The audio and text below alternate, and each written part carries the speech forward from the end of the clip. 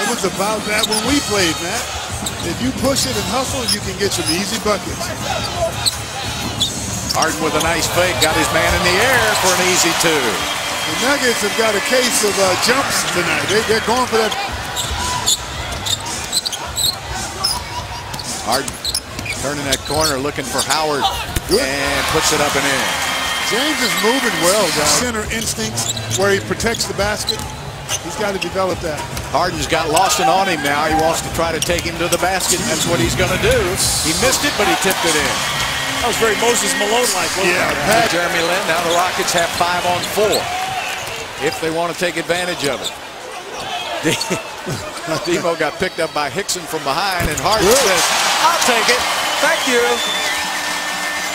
And the Rockets on a 12-0 run. Big second delay of game warning now will be why Harden is at the free throw line to shoot the technical. They are really calling that this year in Denver. They're only about 4 guys older than Andre Miller. You can guess who they are. Steve Nash, Derek Fisher, Mike James, and Ray Allen, all at 38 and 39 years of age.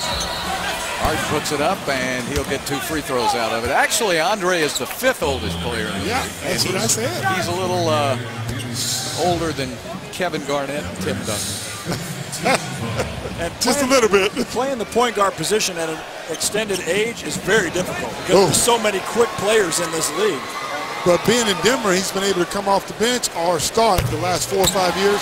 I think that's helped extend his career. And he's got an old school game too. He doesn't rely on his athleticism or his jumping ability. He's one of those guys. If you go to the park, you love him. Yeah, he's gonna abuse you in a pickup game. You know,